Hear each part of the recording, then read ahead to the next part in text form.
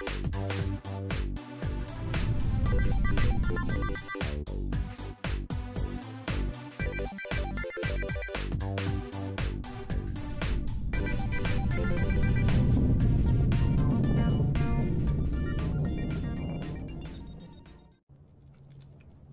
all, welcome to Lac Lives. I'm Lacander, and this is Lac Plays Starbound. Alright, so I managed to get the Rubium upgrade. I now have access to Impervium. You can see I got 23 bars of Impervium all ready to go here. So we are gonna look at the weapons. I am having issues deciding which weapon I want, honestly.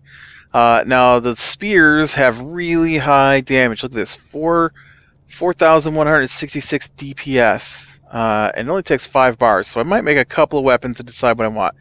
Damage per swing is 3,333.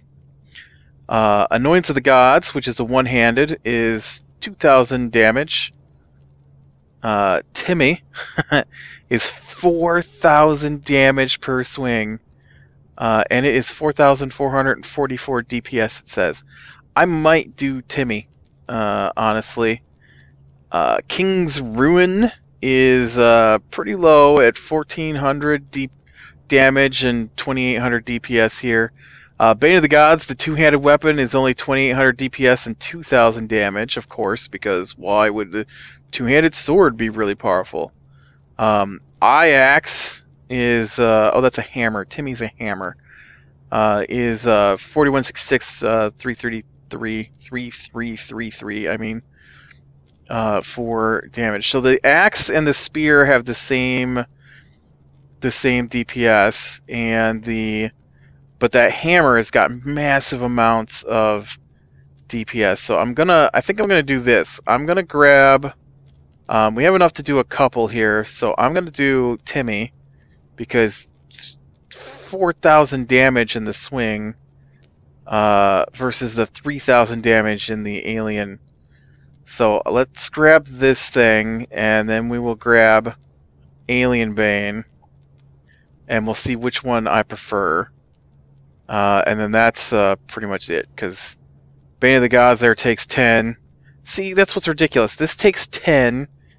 Timmy takes 10. Alien Bane takes 5. And I understand, like, if you're making it for real, you know, there would be a difference, but come on, really? Timmy. Alright, and we can get rid of our Rubium two-handed sword that I don't think really ever managed to kill anything. And then next, let's look at the armor. I don't think I've got enough to do any of the armor. Trailblazer, it's called. No, that's the Rubium stuff. What's the... Adventurer's Violium, Wanderer was Ceruleum, Seeker Ferocium, Outrider was Durasteel. Here we go, Universalist Tech Pants, Tech Helm, Tech Jacket. So 400, well, let's look at just the chest. The chest is 400, 250, 48. What I'm wearing is 175, 90, 26. So yeah, it's a huge upgrade. Well, I didn't do like 2 upgrades in a row, but oh, I also wanted to go to a new planet. We're getting out of here. We're not exploring this stupid moon anymore. I've been to the core. I've been all the way around it. Let's be careful not to kill my chef. Okay, so we're gonna look for a new system here. Let's just wander way over here someplace. Okay, what about this one here? You've got one planet, it's level 7. I can't do level 7. Arid, level 10. It's pretty big. I don't like Arid though. Let's try here at the point of this little... Okay, this is a good sector here. What we got? We got a level 7, a level 9 asteroid field. Asteroid fields suck though. 6, 8, 7, those are all useless. I need 9 or higher. Not... Tentacles? Oh, we're definitely going to tentacles. Please don't lock up on the way to tentacles. I hate when you get caught in the warp thing.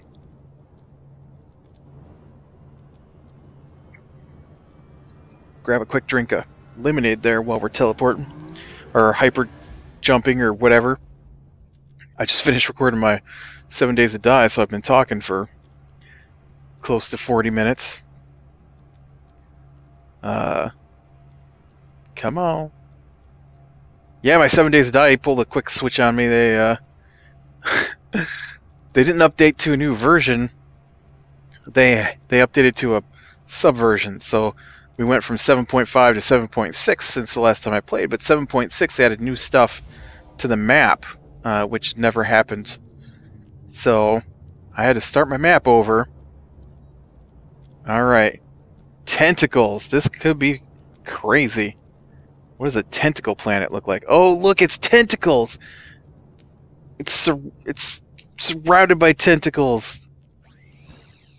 Oh, is it going to be all poisonous? Because that's going to suck. Look at the tentacles in the background. Oh, I could live with this hammer, maybe. The colors... Oh, I didn't even see that guy!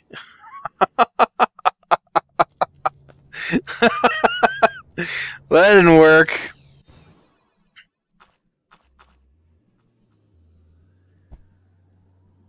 Like, he was standing there, right? It wasn't just my... He didn't just appear out of the ground, did he? Alright. Oh!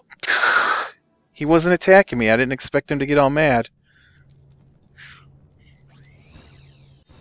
This is the problem with not having upgraded armor. Alright, we'll go this way then. They don't want me to go that way? Oh man, the hammer just took him out with one hit. This is doable. This is definitely doable. This is the most powerful weapon I've seen in the game so far, right here. Oh, I can't see those little guys. I'm blind or something. Come on, we want to see if there's anything on this tentacle planet. This is kind of cool. It's squishy too. You hear it? Squish, squish. Go away. I saw you that time. I'd stay and fight, but they're stupid catbirds trying to kill me. That's right.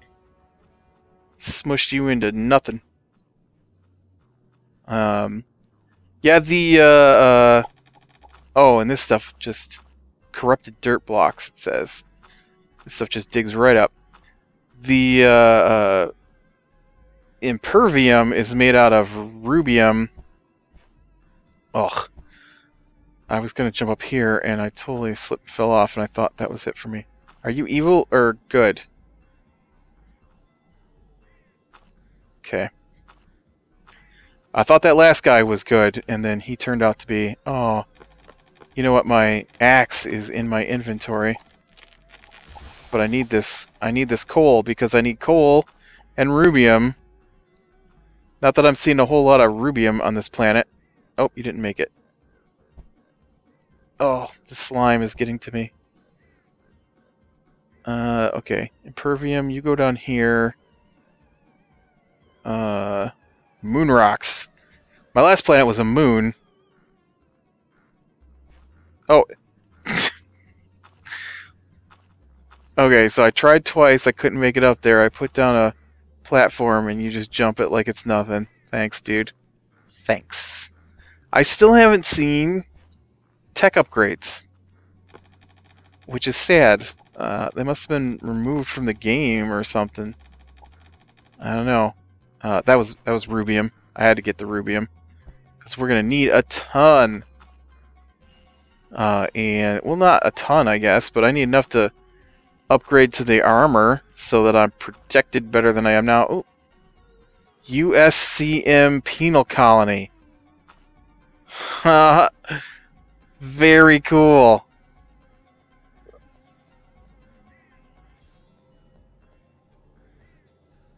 This is awesome.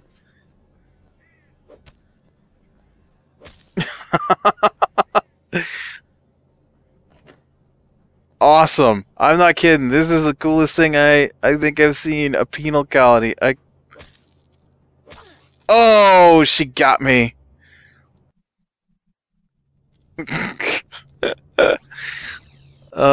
Those are some big red bows there, ladies. Oh. Answer the phone, somebody. I looked. I think I mentioned before, I was going to try to see if I could turn off the ringer on that thing, and I cannot figure out how to turn off the ringer on that phone. So we are stuck with the occasional telephone sounds. I'm liking this hammer. I wish I'd have known this is the way they swung before. I was thinking they were terrible. But they're way better than the spear for me. I can't hit things with the spear. I need the arc. When I use the spear, I just miss. That's right, little dude. Oh, there's a couple pieces of coal here.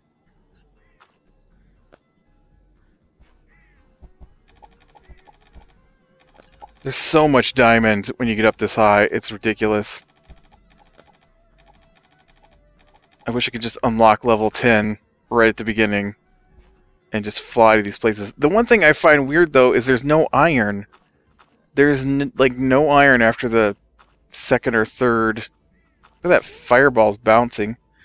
After the second or third sector. And then they give you recipes later that require iron. And then I never have any, so I have to fly back to the first sector to get some, which I hate. Although it's not so bad now because I have so much uranium and plutonium and stuff to power my ship that it's not that bad to fly around. But when coal is your fuel of choice, see, look at all that uranium right there. I don't even need it. I need all the coal that I wasted on fuel.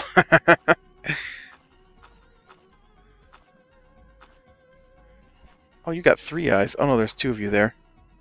Ooh, right there, that's plutonium. You see that little pink ore in the ground. When I was playing earlier, getting ready for the episode, you know, mining up the rubium and stuff, I got all the way down to the core, and there's just this black ore all over the place down there on the moon, and I'm like, black ore? What in the world? I haven't seen that before. And so I finally got down to it, and this looks like it could be rubium right here. Just wait for that cat bird thing to fly away. It turned out to be uranium. It was just a lighting glitch in the game, made it look black, and I was all excited because I thought I'd found some kind of special ore. Oh, I'm glad you were friendly. Oh, shh. Oh, there's some more rubium. I gotta grab the rubium. It's, like I said, it's not that plentiful, surprisingly. It might look like it, but it's kind of like trying to find iron when you're in the first section. Sometimes you find huge veins of it, but most of the time, you build off of that, please, so I can get up here. Thank you.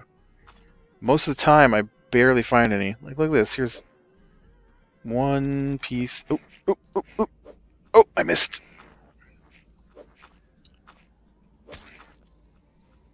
This little guy. That makes me really nervous.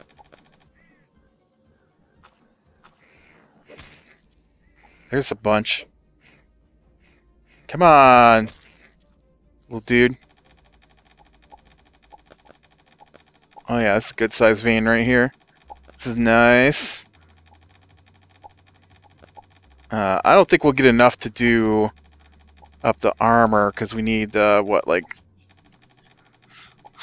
around 80 pieces, and that means I need 80 of this and 80 coal. No, this means I need like 160 of the ore. We're not even at 40, and then I need I've got like 32 coal, and we need like 100 coal to go with it. Oh man, look at the ore here.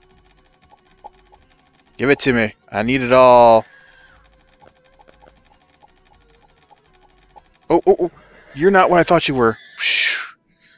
I heard that guy making his horsey sound, but I really thought he was one of those multi-eyed guys. He was not. He tried to kill me.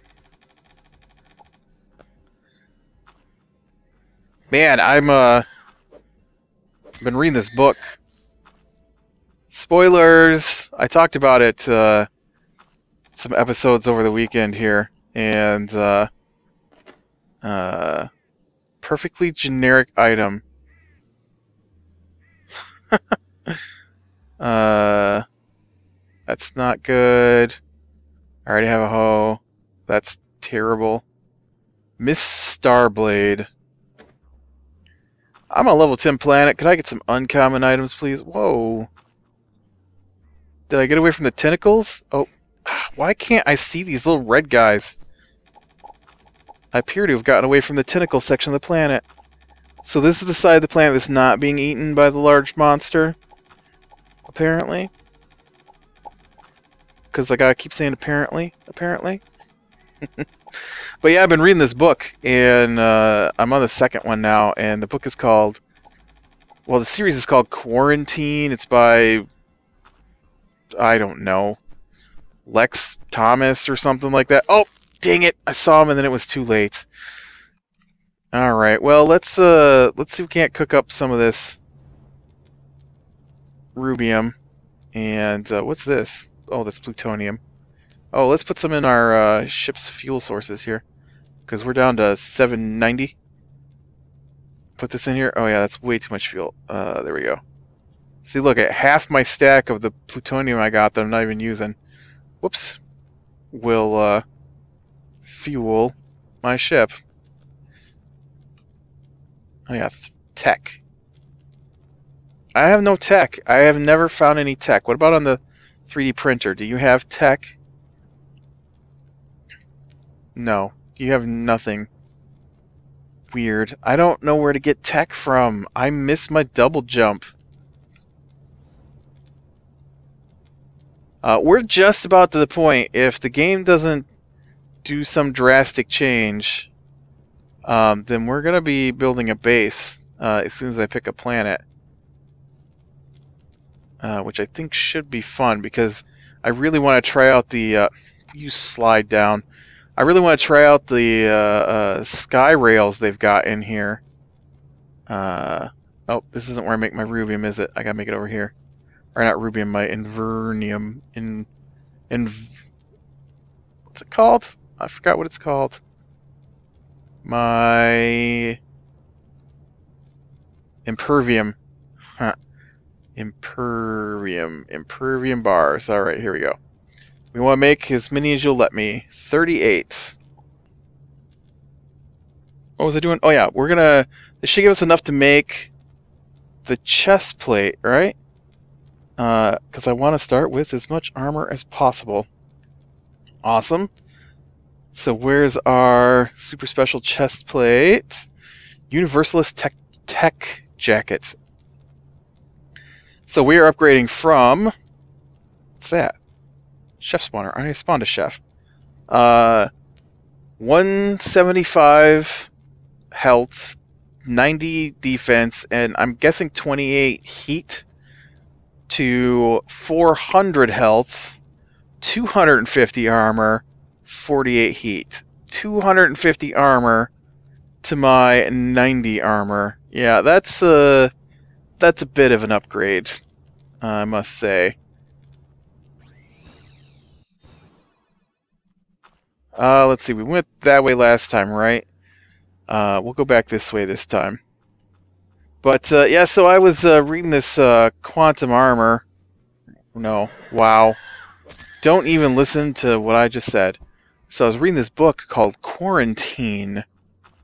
And, at the end of the book, one of the characters escapes from the quarantine. And they don't tell you what happened to him. And then the next book starts, and it picks up with the people who are still trapped in quarantine. And the whole first book is about the guy who escaped, basically. And so I'm like, okay, what happened to the guy?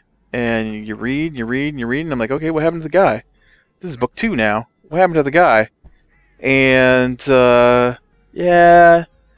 He got killed out of book, apparently.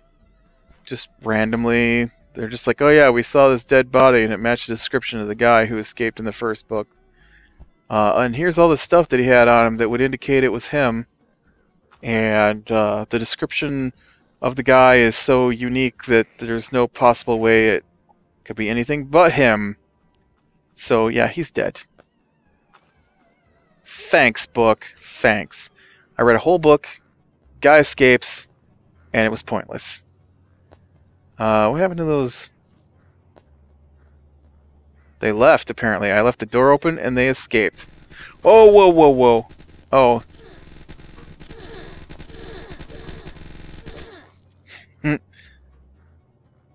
Why do the prisoners have... Apparently the prisoners have taken over... The inmates are running the asylum. Isn't that the saying? I want to go check this,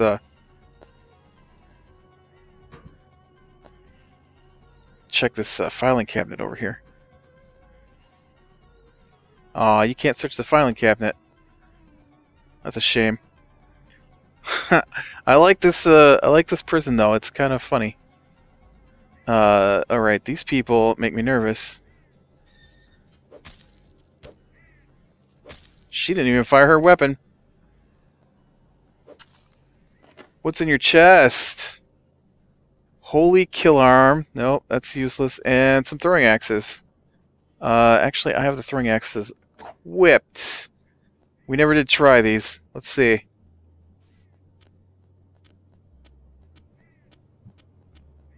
Oh. Oh, she's not carrying a gun. I don't know what that was. I think she hit me with a table.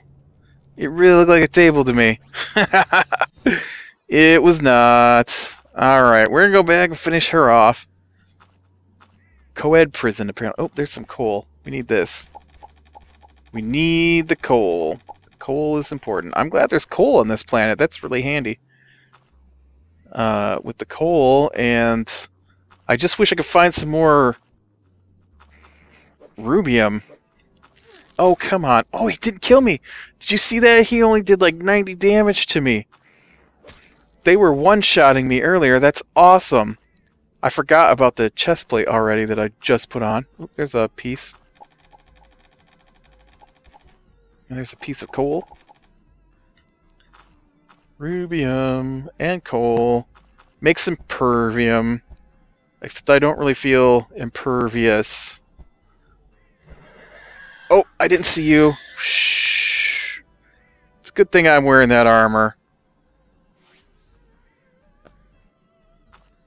Stop spitting at me, you stupid cat.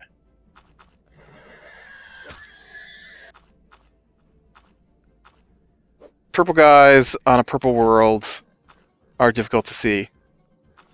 Red guys anywhere, apparently for me, are difficult to see. And they're not really all that red, so I don't know why I don't notice them. I think it's because most things are huge, and those guys are like just little tiny flat guys on the ground, practically.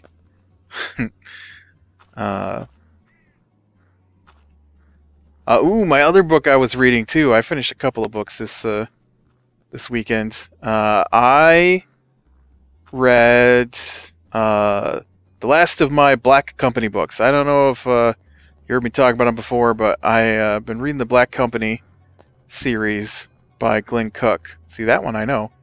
And alright, you're not killing me this time. That's right, I killed you.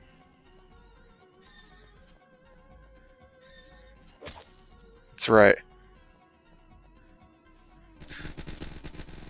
Blocked! Whoa, whoa, whoa, whoa. Look at all these people.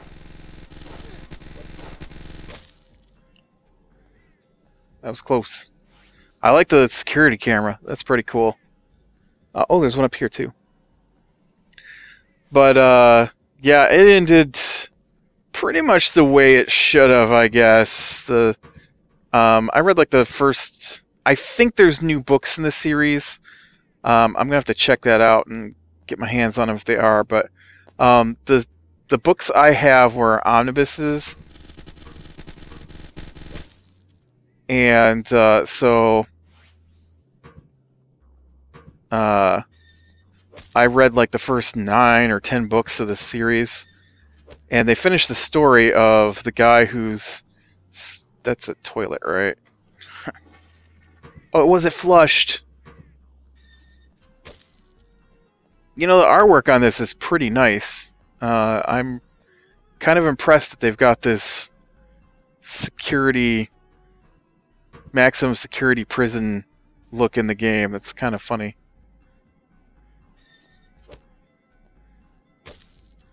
Missed with the wrong biped. You... Oh, stabbed me. You can meet my hammer. This little jumpy dude up here. What you guarding? Ooh, I'll take that. What do you got up here? Oh, you stabbed me. Somehow somebody got outside the prison and is going crazy. But yeah, it was, the Black Company was kind of a unique series to me because it follows the mercenary group, and they like the guy who's writing the first book is the analyst. You know, he keeps the journals of where the company's at and what it's doing and all that. And so the whole book is supposed to be the journals of the people who are the analysts of the Black Company. The whole series, I mean. And so, the first guy writes the first 5... Well, the first guy writes like the first 4.5 books. And then someone else writes part of the 4th book, if I remember correctly. And then, like the 6th book is totally unrelated to the others, and I haven't read it yet. So I guess technically I haven't read the first 10 books. I need to read it yet. But it didn't continue the story with the main group, and so I wasn't... It's probably going to turn out to be, like, related to the story somehow, and I totally should have read it, but I was like, man, they just left this place. I don't want to read about the people who got left behind who aren't part of the Black Company. That's not the... It's not anything I want to do. And so I didn't read it. I have it. I'm gonna start reading it tonight. But and so then the next 2 books were written by someone totally well, not totally unrelated, but one of the other guys in the Black Company who was training to be the analyst writes the next 2 books. And that was close. Let's get those dues. What's that? Let's get the red stim pack up here on the bar. Get that chugged down here. But I like this. Can I get in this? Aw, that's a shame. I want to get strapped down. Oh, I'm gonna die. I'm gonna die. I thought I was gonna die. I did not.